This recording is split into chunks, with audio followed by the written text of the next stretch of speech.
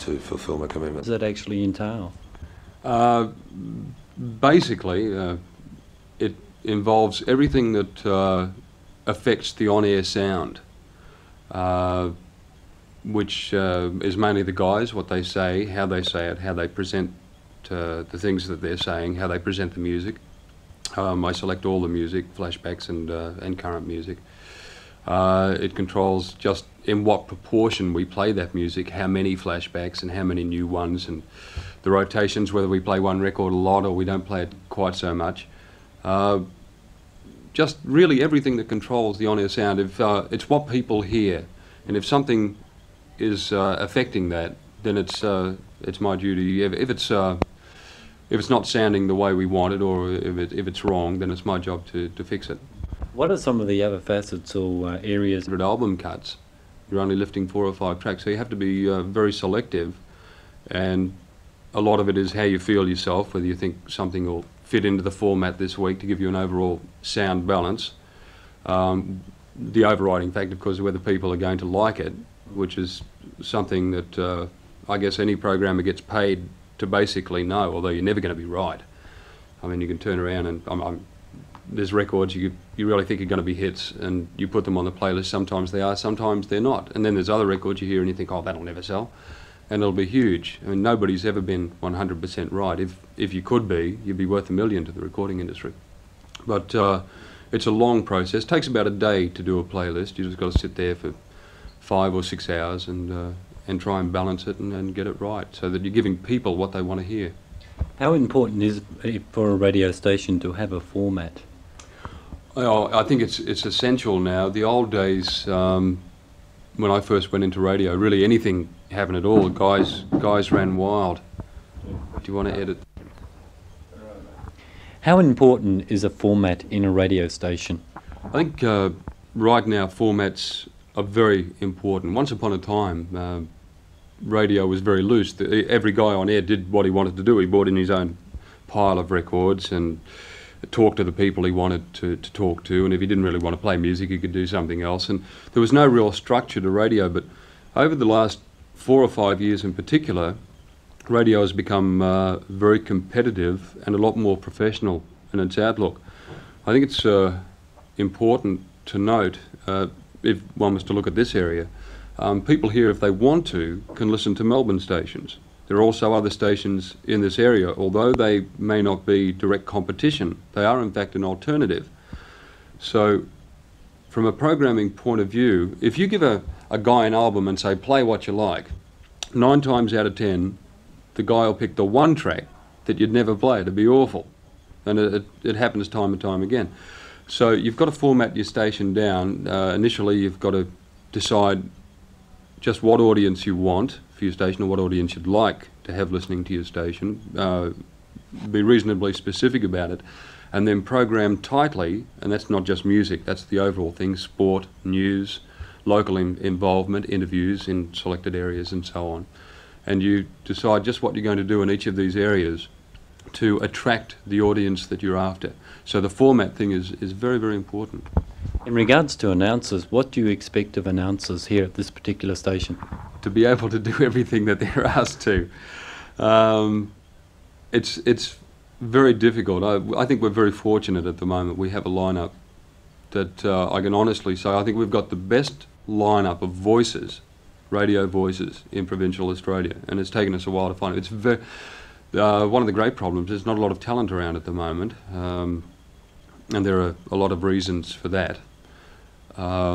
But the guys have to be able to fit into any shift. They have to be able to do production, go out and meet people, conduct interviews. They're probably called on in provincial radio to do a lot more than they would be in city radio, where they can specialise, and if they're just going to do breakfast or a women's shift or a nighttime shift, that's all they do, and they don't have to do very much else at all.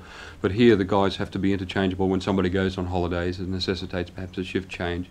And basically the problem is the guys have to be able to do everything. Okay, we'll leave. Of announcers, we get phone calls from people asking us some of the most outrageous questions which nobody could possibly even be expected to understand. Could you give us an example? Well, I can actually. A station which we which we had, which I once worked at in Western Australia. We had a religious program by a fellow called Garner Ted Armstrong. Now, one fellow rang up and he said, "We've got a bet on the Garner Ted Armstrong that does the program. Wasn't he the fellow who was the first man on the moon?"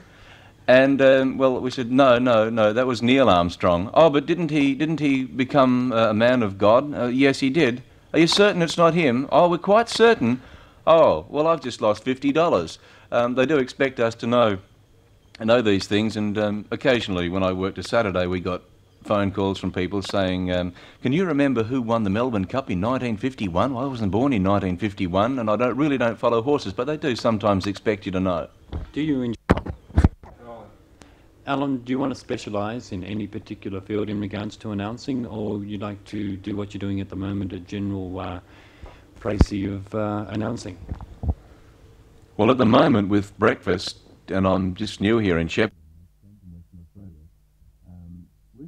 With breakfast, I'd like to put a little bit more human interest and comedy into it, which is basically what I'd like to specialise into things which people can identify with, along with things comedy, because I think there's a great need for good comedy writers and performers here in Australia. But for the present, I'll stick with what I'm doing. I think I'm young enough to stick at it for long enough, and in time, I think I can specialise. But as you grow older, so do your ambitions grow older, and they change. But for the moment, I'll be happy sitting where I am early in the morning behind the microphone, greeting people as they get out of bed. I love Shepparton.